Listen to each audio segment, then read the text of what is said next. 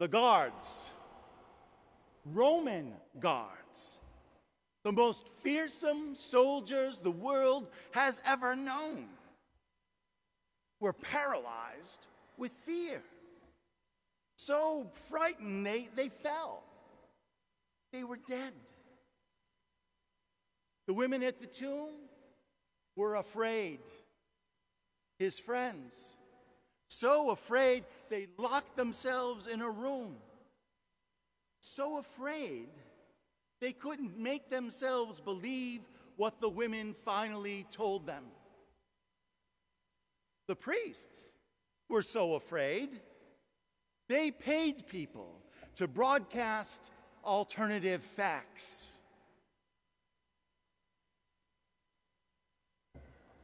And Pilate was so afraid, he believed the alternative facts. People were afraid of the resurrection.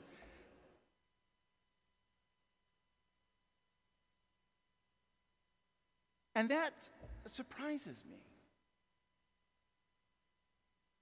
Why should anyone be afraid of the resurrection? I understand being afraid of the cross. The Romans crucified people not to kill them.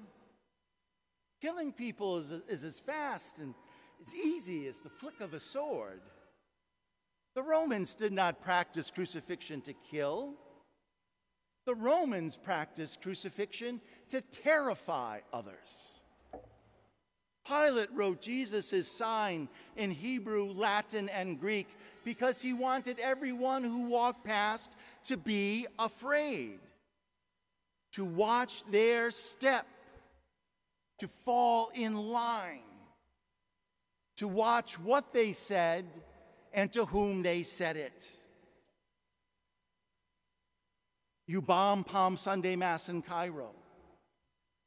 You bomb a subway in St. Petersburg, a soccer team in Germany, in order to make other people afraid. You drive trucks into crowds in France and Sweden, shoot people in Brussels, Paris, and Orlando, not because you want to kill people, but because you want to make people afraid. You gas women and children in Syria to make other people afraid. You beat men holding hands in the Netherlands and Chechnya to make people afraid.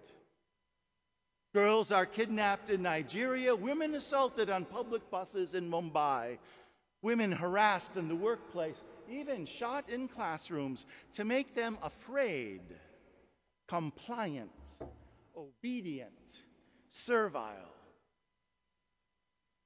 Border agents enter schools to talk to children who are citizens of the United States so their immigrant parents will become afraid of losing their family.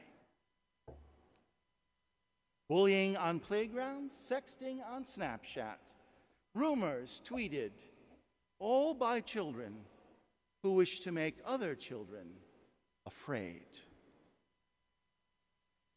But we should not be afraid of the resurrection. We should not be afraid that it is too good to be true. We should not be afraid that we are wrong when we proclaim that God raised Jesus from the dead. Do not be afraid. The risen Christ tells us, do not be afraid of loving in a crucified world.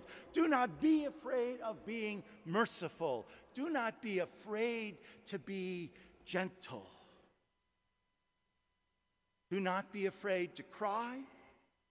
Do not be afraid to comfort and be comforted. Do not be afraid to hunger and thirst for righteousness. Do not be afraid to be peacemakers, to be persecuted in the cause of justice. Do not be afraid of living in the kingdom of God that has already begun. Sisters and brothers, eternal life has already started. It's here, it's now. There is no other life to live. Our death is just but one chapter in an eternity of love lived with God. So do not be afraid of being in love with God right now. Don't be afraid of feeding the hungry, giving drink to the thirsty, clothing the naked. Don't be afraid to companion the lonely, to visit those in prison. Don't be afraid of coming to the aid of those life has beaten and left on the side of the road. Don't be afraid of forgiving those who have sinned against you. Do not be afraid of the stranger. Do not be afraid of your neighbor. Do not be afraid of yourself. Do not be afraid, because the Holy Spirit, who raised Jesus from the dead, lives in your heart now. And with that same love with which he raised Jesus from the dead, will raise you to everlasting love, in that place beyond space and time, where God lives and loves forever and ever. Jesus' message to the women is, get the disciples back into Galilee. Tell them not to be afraid of going back to where this all began, back to where they first met him, back to the place where they lived their lives. Go back. Not because this is all over, but because real life has just begun. Go back into your life, and there you will see the risen Lord. Do you want to see the risen Lord? Pope Francis reminds us time and time again that the risen Lord is to be seen. In the worried faces we reassure, the hungry mouths we feed, the tired hands whose burden we pick up, the sore feet we massage, the aching hearts we comfort. The risen Lord can be felt in the back of the people we hug, in all who are poor, in all who are in need of our care. Resurrection is not a delusion, an escape from real life. It's an invitation to enter into real life.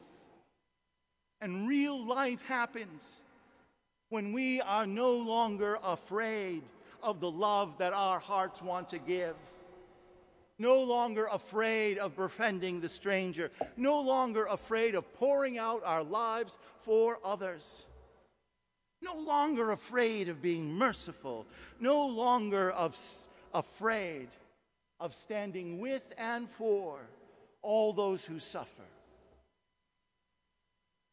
Satan and all his works, they are very busy. But we are no longer afraid of him, for he can no longer stop us from loving. And we are, in fact, eager to confront, reject, and overcome all evil. Sisters and brothers, Jesus is risen. We are the first fruits of the risen Christ. We here are his revelation, our beautiful energies making room for his love, and starting with ourselves, making of an old world a new world, a world loved, forgiven, and renewed by the love of God. And so when you leave this church, do not be afraid to live the love that is in your hearts. And do not be afraid to announce with your lives that Christ is risen. Happy Easter. Amen.